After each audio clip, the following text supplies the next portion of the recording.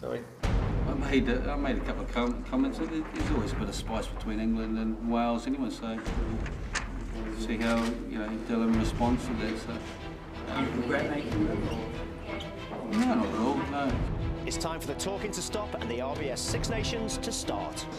As a player, if you're not excited to play England at home, you don't deserve to put your boots on and the jersey on to do that. There's going to be no lack of motivation. 128 years of England-Wales fixtures and nothing has changed. Well, apart from the fact they're playing on a Friday night this time. Cardiff, Friday night, it's infamous. But this English team, they'll be desperate to stop the Welsh from having a party. Danny Care for the line, and England strike again. We've got to go out there, perform, real tempo in what we do, real accuracy, real passion. With the sceptre, England are away. Toby Flood comes away, Matthew Tate. Interception by England, Shane Williamson. And down, but it's going to be a second try for James Haskell. And England could have sealed the game.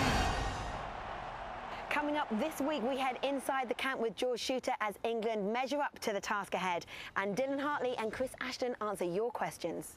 So, welcome back to O2 Inside Line as O2 and the RFU take you inside the England camp.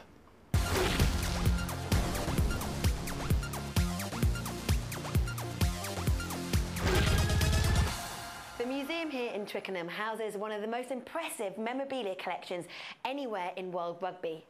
But England still haven't won an RBS Six Nations Championship trophy for 8 years. I'm working. Martin Johnson says that finally, Austin, the squad picks itself, but surely it's about getting our hands on some silverware. All right, I'll take a break then. Yeah, definitely, I think England need to win this year. 8 years not winning the Six Nations, it's too long, and England have got a good squad now, and I think we've got a good chance. But first up, it's Wales, one that everyone's been talking about. But Wales know that England haven't won in their last 3 visits. How important is it for England to get off to such a good start? Well, it's vital to get off to a big start, and there's been plenty of banter before the game. Wales have lost their 2 first-choice props in Jones and Jenkins, but England have lost 3 really influential players. We've lost our captain, Lewis Moody, Courtney Lawes, and for me, Crofty has been an absolute standout. So it's going to be difficult. What does it mean, though, to have an RBS Six Nations Championship in the same year as a World Cup? Well, it's a chance to test your players in a pressurised situation and to gain some momentum as a squad. We saw England gain it a little bit in the autumn, particularly against Australia, and now they'll want to build upon that. Now, if they can have a great Six Nations, it will certainly build towards the World Cup. Well, one thing's for sure, England will be looking good as they head to Cardiff this Friday night.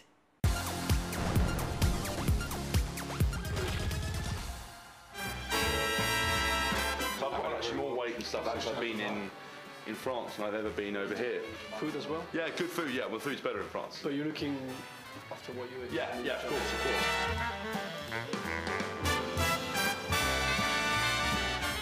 Well, there's always a little bit of manoeuvre. Sorry, Courtney.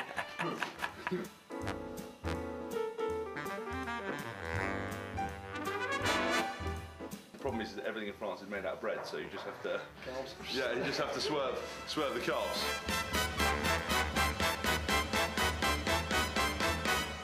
It's very difficult when you're trying to get suits for rugby players or for the bigger gentlemen. You normally end up having shoulders fit, but the rest of it billows out. But as you can see, they've managed to tailor it very nicely to my body, and yeah, it feels very comfortable. So big time doesn't even do those shit. I have people for these things, you know. No cameras, man, no cameras.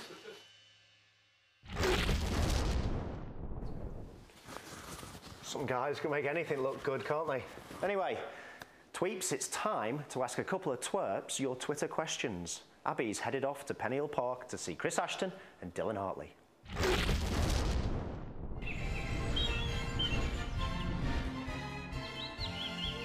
Alright guys, so we're at Pennyhill Park. We've got a little bit of an informal setting. How are you feeling about the RBS Six Nations starting in Cardiff at the Millennium Stadium? That's on you, mate. Obviously, Chris. Go on, do serious question. It's obvious, isn't it? First game, big outing. Yeah. Away from home, Millennium Stadium. It's a lovely place to go play. Electric.